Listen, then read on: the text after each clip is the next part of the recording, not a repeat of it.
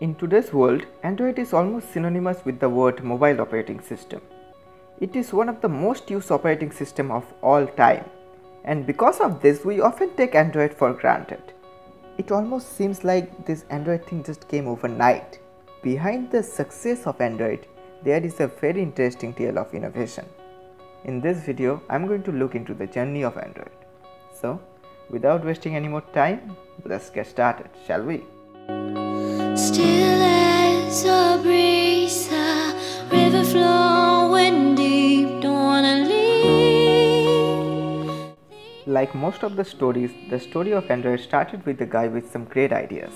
In this case, it was Andy Rubin. In 2003, a startup named as Android Inc. was founded by Andy Rubin, Rich Miner, Nick Sears, and Christopher White. But no matter how many times you want to say money doesn't matter, in the real world, I think it does. This guy, Steve Perlman, gave Rubin $10,000 to work on his project. Initially, Android wasn't even supposed to be a smartphone OS. It was supposed to be an operating system for digital camera. It really sounds crazy nowadays. Later on, the developers realized that digital camera market isn't that big. So they started to work on an OS that can compete against Nokia's Symbian OS and Microsoft's Pocket PC. In 2005, a relatively small company named as Google, I guess, acquired Android Inc. Google was very secretive about Android though. They treated it more like an experiment. The early prototypes of Android phones had a keyboard and had no touch support like the BlackBerry devices. But life always doesn't follow a plan. In April 2007, Apple took the smartphone industry by storm with the introduction of their iPhone, and they changed everything. Android team wasn't prepared for this.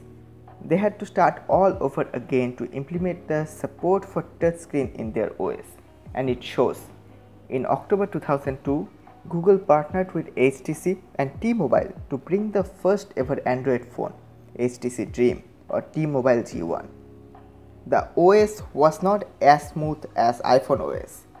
It was laggy and aesthetically less alluring.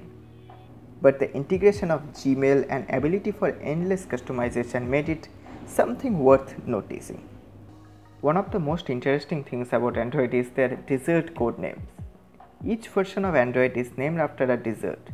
Google's project manager Ryan Gibson was initially responsible for these names. Android 1.5 Cupcake was the first version of Android with a dessert code name. But you must be thinking why they do that. When Android KitKat released, Google gave us an official statement, and here it is. Since these devices make our lives so sweet, each Android version is named after a dessert. On 27 April 2009, Google released Android 1.5 Cupcake, and just 41 days later released 1.6 Donut. It wasn't a big update, it mainly focused on stability and bug fixes.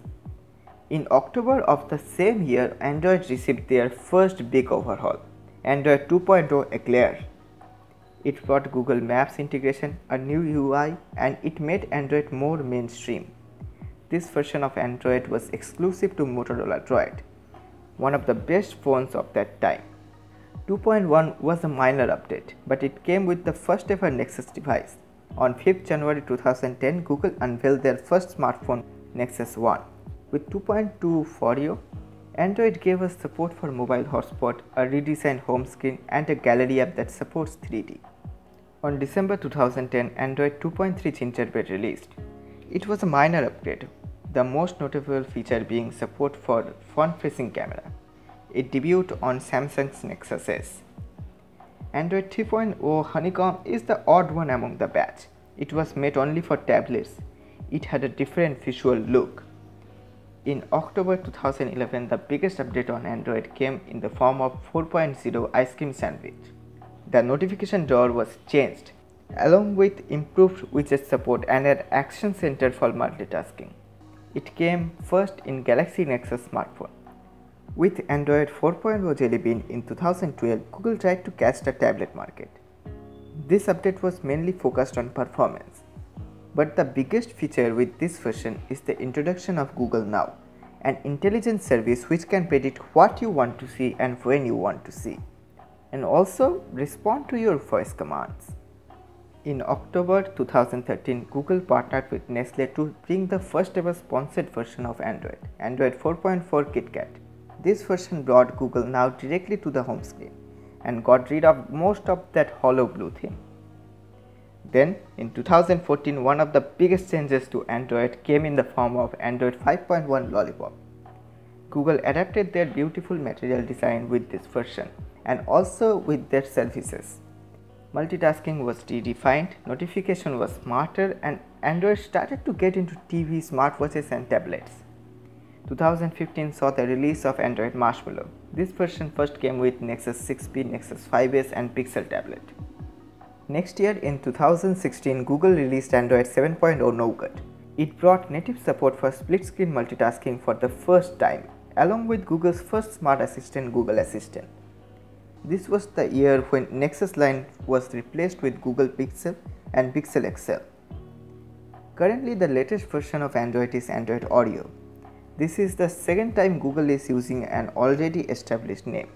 This version came with the Pixel 2 and Pixel 2 XL.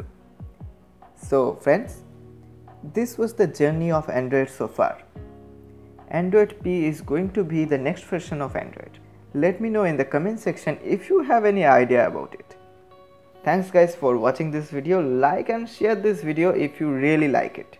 And yeah, this is the most important part. Make sure you subscribe to my channel and press that bell icon to watch more videos like this and this. It's me, Tech Inspector, signing out, and I will see you on every Thursday, every week. When deep, don't wanna leave the air you breathe. Living me dreams when I think of you.